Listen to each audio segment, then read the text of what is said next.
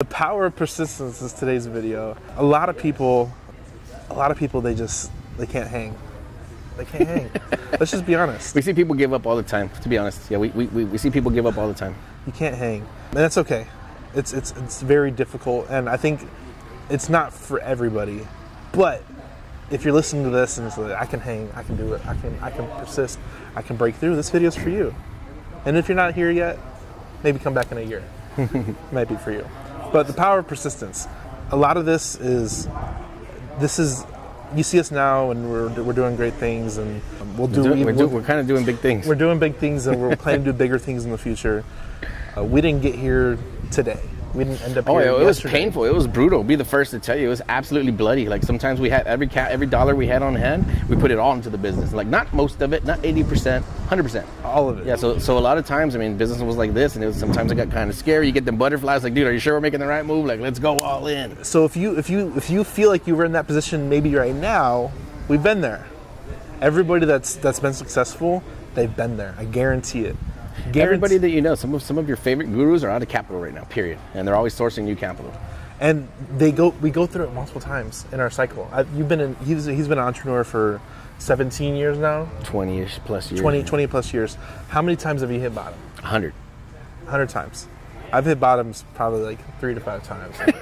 It hurts. Yeah, don't worry, it gets worse now. I'm just kidding. I think you got lucky when you put that hive mind thing together, because now you're looking like a hockey stick. Yeah. So you might not see too many of those anymore. But here's the thing: you only need one right.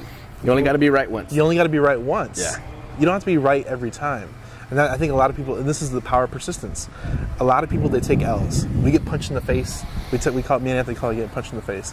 Are you okay getting punched in the face once a week, once a month? I would once say, a year? Yeah, for sure. You got to get used to getting beat up.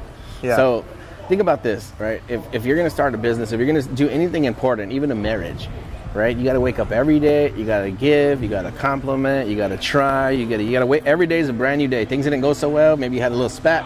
You got to try again the next day. You got to start again. So anything important, you're going to have to continuously pour time and energy into until you're dead.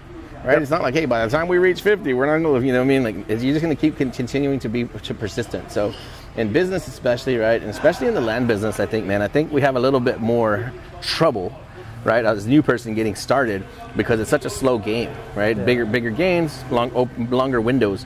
And people do give up, man. They crap out. They run out of capital, they run out of energy, they run out of confidence, get tired of beating up by their spouse, and then boom, they disappear into the ethers. We never see them again. Yep. Right? But if you have that person that's willing to persevere, I'd much rather have somebody on the team that's been to prison, that's grew up super poor. I'd rather have somebody that's known struggle and pain at a very, very high level, because that kind of tells us that this person's going to be resilient. They're going to be able to push through to make it easy. If somebody's like well-schooled, they're already a successful investor, now they want to transition to land, normally doesn't happen.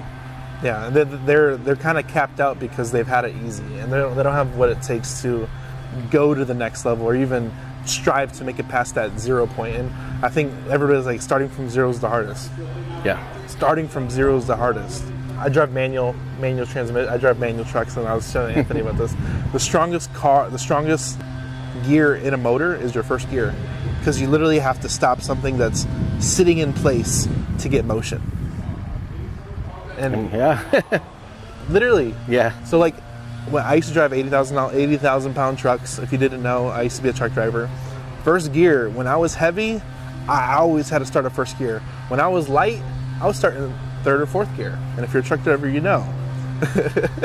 But when you're heavy, you have to start at first gear, second, third, fourth. You can't skip a gear. You can't do anything, because you have to follow the steps to get to momentum, to where your gears they become easier and you go faster.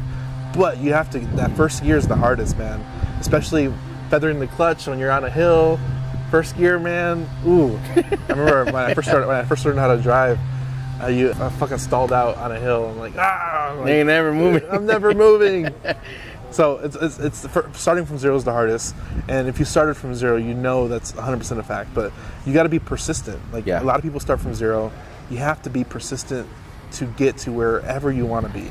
Like, it's going to take effort. It's going to take a lot of pain. It's going to take tears. It's going to take strain on your relationships. It's going to strain on your relationship with your kids. It's going to do a lot of things you don't like and doesn't feel nice.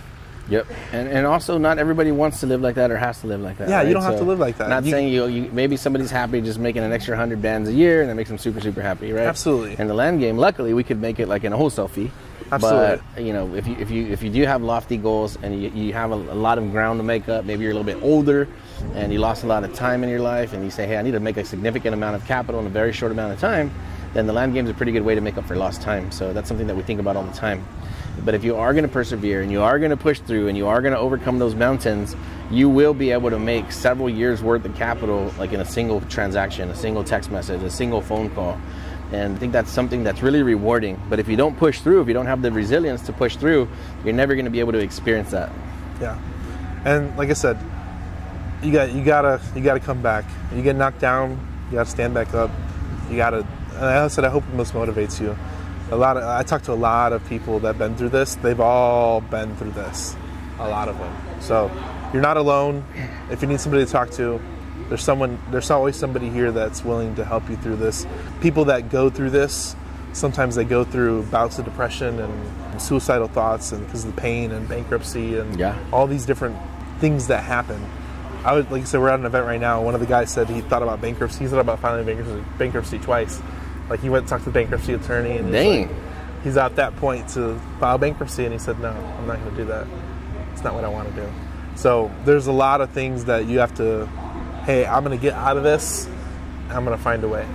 Being persistent, man. So I think that if you want to build up your persistence muscle, my recommendation is for somebody to do physical exercise. Oh, yeah. Whether it's walking, squats, CrossFit, jump rope, trampoline, anything where you move your body and you push yourself very, very hard. My goal is not to have big muscles.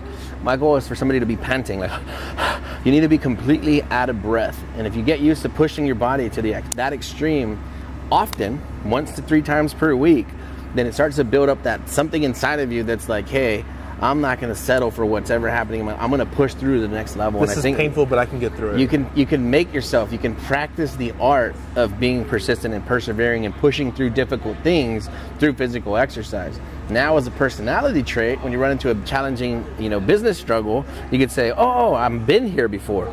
I feel stressed. I feel like this is going to be challenging, but I'm going to go ahead and push through like I do 3 times a week. And this is the reason why athletes and military people are really great entrepreneurs. Yeah. They push themselves to the limit.